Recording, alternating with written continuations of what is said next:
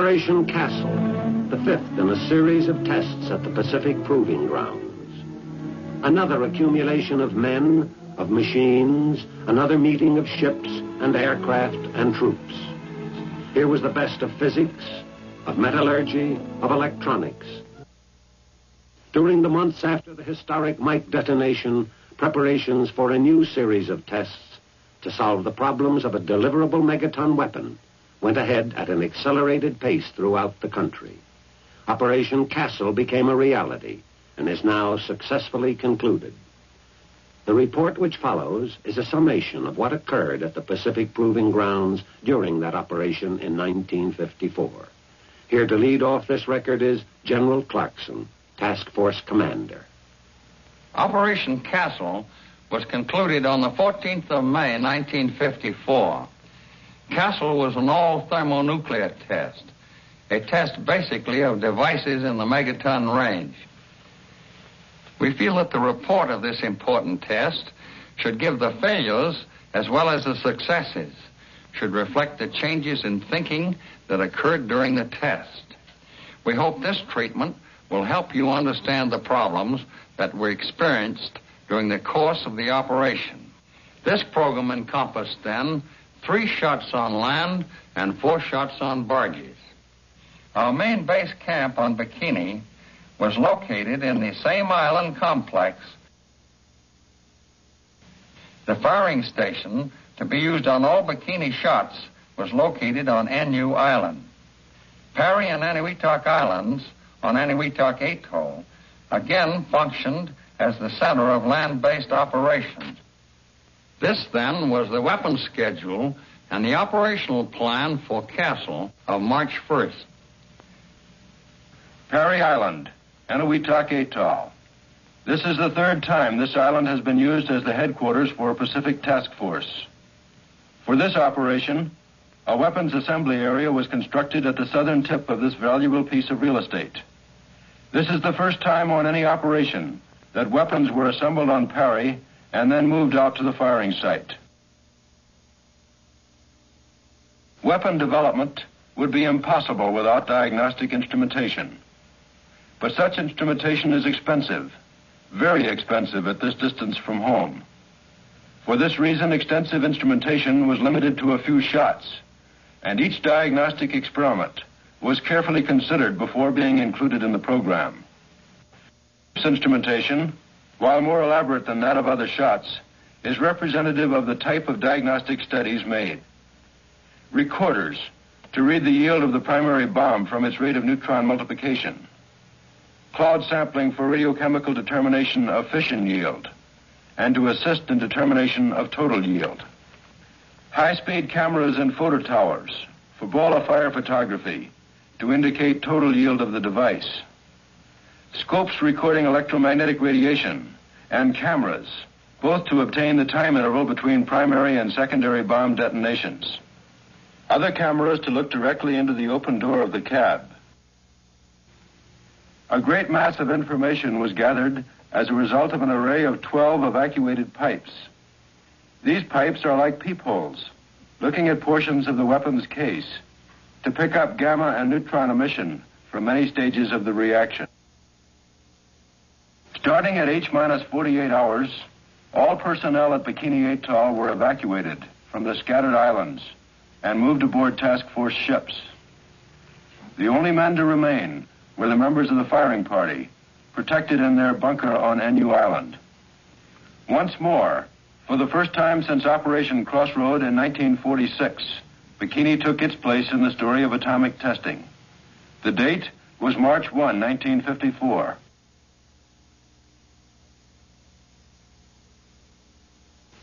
This photograph was taken from an airplane at 50 miles.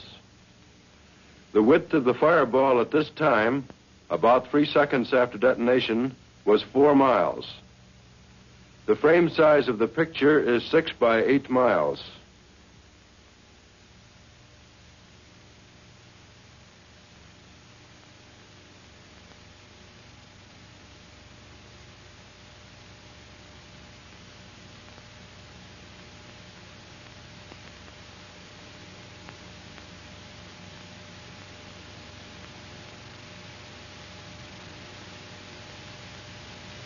The top of the fireball at this time, 40 seconds after detonation, was 5 miles above sea level.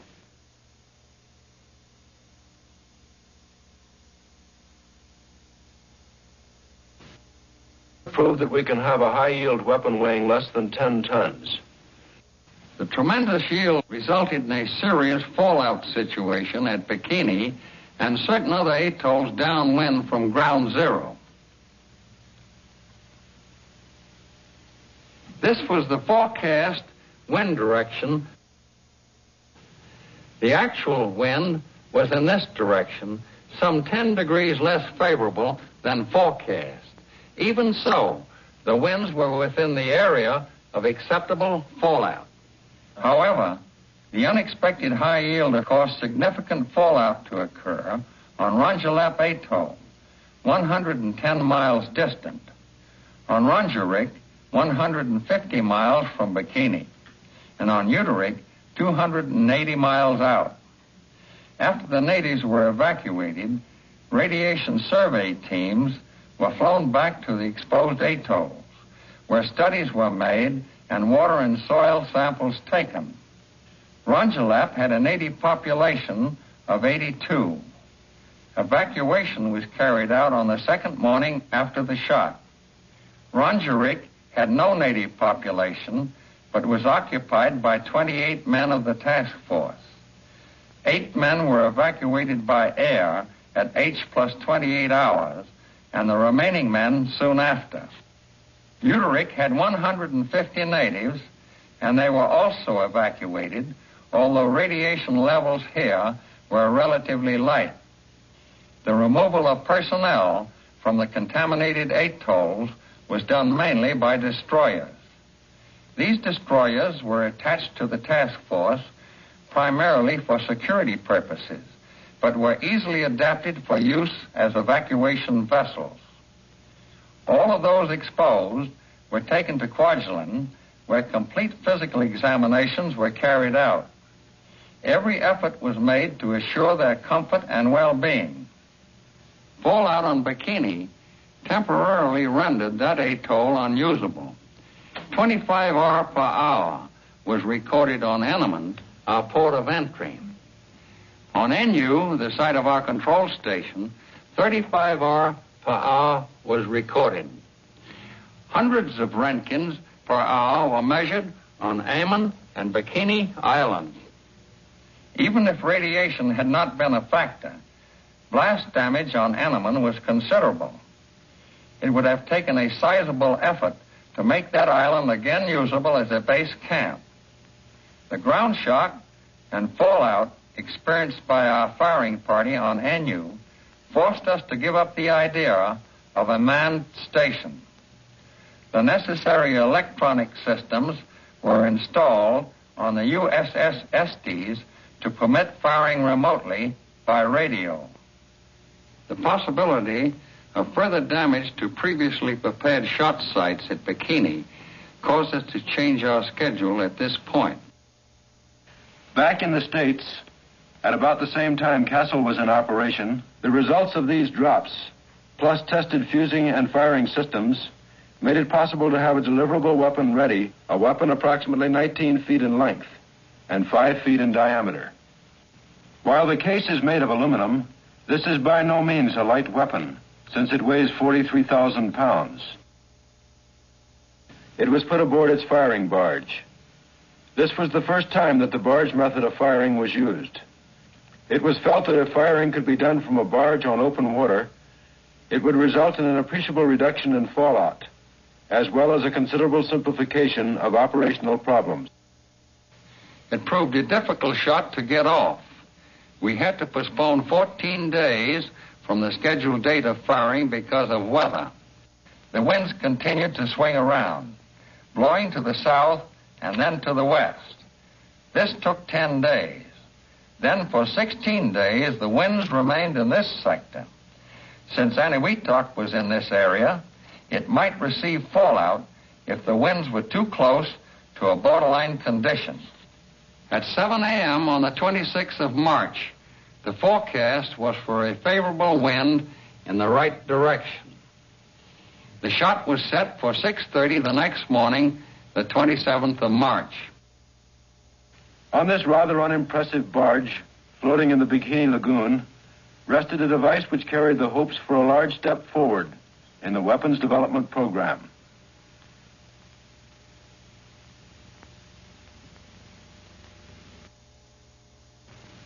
The distance of the camera aircraft is 50 miles. The frame size of the picture is 14 by 18 miles. The film is running at normal speed.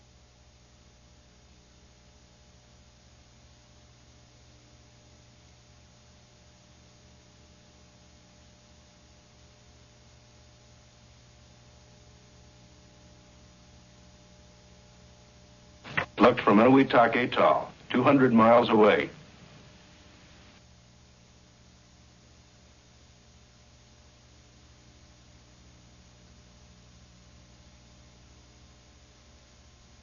Daily commuting from ship to shore cost several working hours per man each day.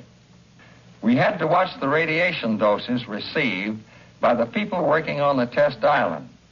A maximum of 3.9 Roentgens per man was set for the operation, and with minimum readings of approximately 100 milliroentgens per hour, the men had to work fast. As on previous tests, the armed forces took advantage of the Castle series to broaden their knowledge of the effects produced by high-yield weapons. As an example, there has been much uncertainty in specifying the minimum safe distance for aircraft delivering high-yield weapons. Blast and thermal effects were measured on B-36 and B-47 aircraft, positioned so that some damage was expected. This data will help us to specify the yield at which parachute drops are required for delaying a detonation, as well as providing us with answers to many questions which arise when positioning for multiple drops is considered. The whole picture of fallout contamination becomes of increasing importance with high-yield weapons. In one program, drone ships were sent into fallout areas to evaluate the worth of a washdown system for ship decontamination. We found we could measure fallout even in large ocean areas by making aerial surveys using extremely sensitive radiation detection equipment and with surface craft such as tugs and destroyers. As a result of these measurements, we were able to document for the first time fallout data from high-yield detonations. It is now known that fallout from the larger Castle shots blanketed areas of more than 5,000 square miles with radioactive material that would have been lethal to unprotected personnel. This one result gives a new insight into a method for using high-yield weapons in both strategic and tactical situations. It is now around the 10th of April, and the recap of our story of Castle. 3 shots down and 3 to go. The weather continued to work against our keeping a firm firing schedule. During the middle 2 weeks of April, we were faced with the same situation. The winds above 10,000 feet were again in an unsafe direction. Under these conditions, populated areas were directly in line of fallout. Again, we postponed, awaiting a favorable forecast. This occurred on the 25th of April at noon. Anchored in his location off the island of Urochi, 0 hour approached. The time of firing, 6:10 on the 26th of April.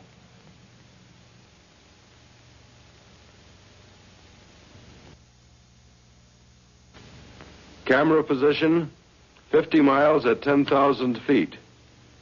Size of picture, 14 by 18 miles. Photographed at normal speed. The yield was 7 megatons.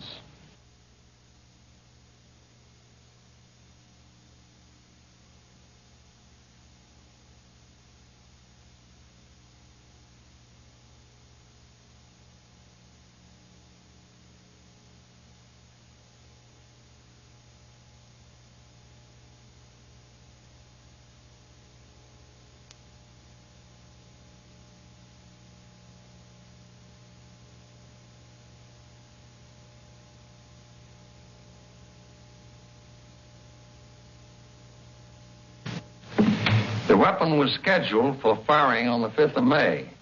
This was 10 days since the last shot. For the first time in the operation, we had what could be considered a normal interval between shots.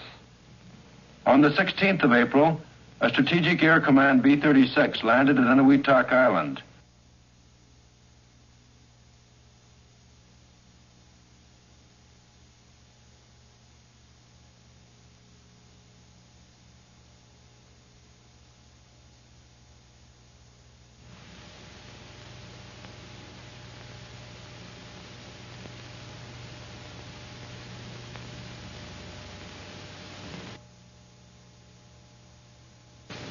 Camera position, 50 miles at 10,000 feet. Size of picture, 14 by 18 miles. Photographed at half normal speed.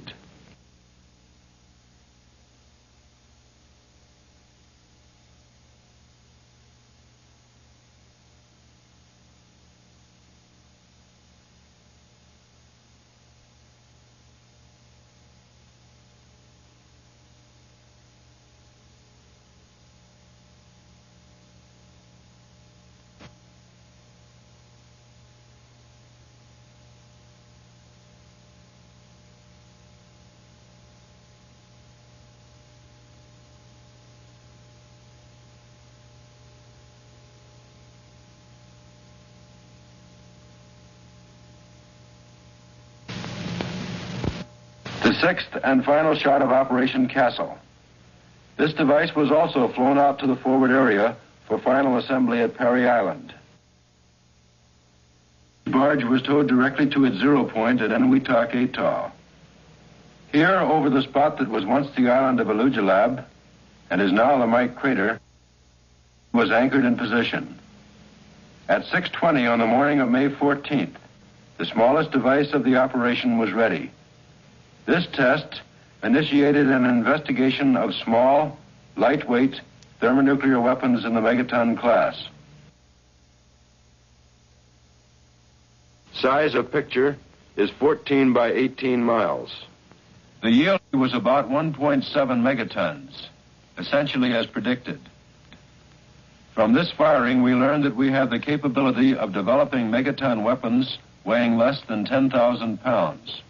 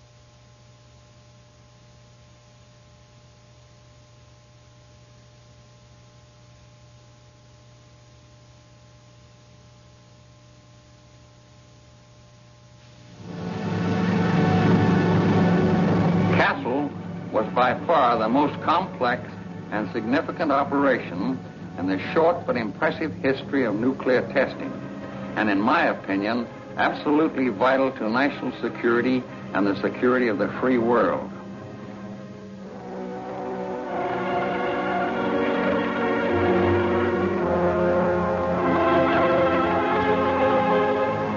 We were beset by operational problems of a magnitude not encountered previously. The degree of flexibility attained by the task groups and by the task force as a whole in meeting these problems is only one example of the spirit of cooperation evidenced by all members of the free services and by the members of the Atomic Energy Commission and its contractors. To the men who made Operation Castle a success, to the same men who were asked to undergo many personal hardships, I have already expressed my gratitude. I am sure that these men also deserve the sincere appreciation of the Department of Defense, the Atomic Energy Commission, and the people of the United States. This concludes the report on Operation Castle.